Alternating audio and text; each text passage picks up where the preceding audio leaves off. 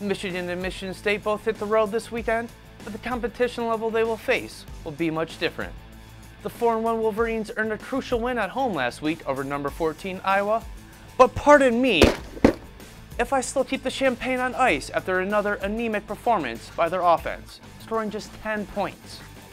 They now head to Champaign, Illinois at noon to take on a lowly Fighting Illini squad that is 2-3 overall, but only has 2 Big Ten wins in the past 3 seasons. If there is an opportunity for Michigan's offense to find its groove, this is it.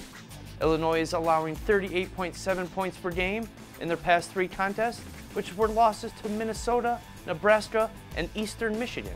Although their offense has been able to move the ball effectively at times this season, they might be without starting quarterback Brandon Peters this week.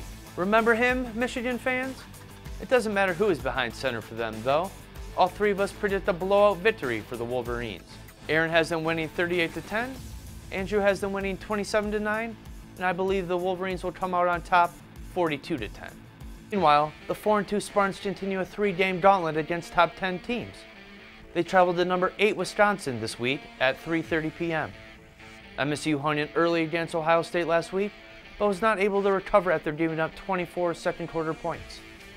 Allowing over 300 rushing yards is concerning, especially since they are about to go up against Heisman Trophy candidate Jonathan Taylor, who is second in the nation, averaging 149 yards on the ground per game.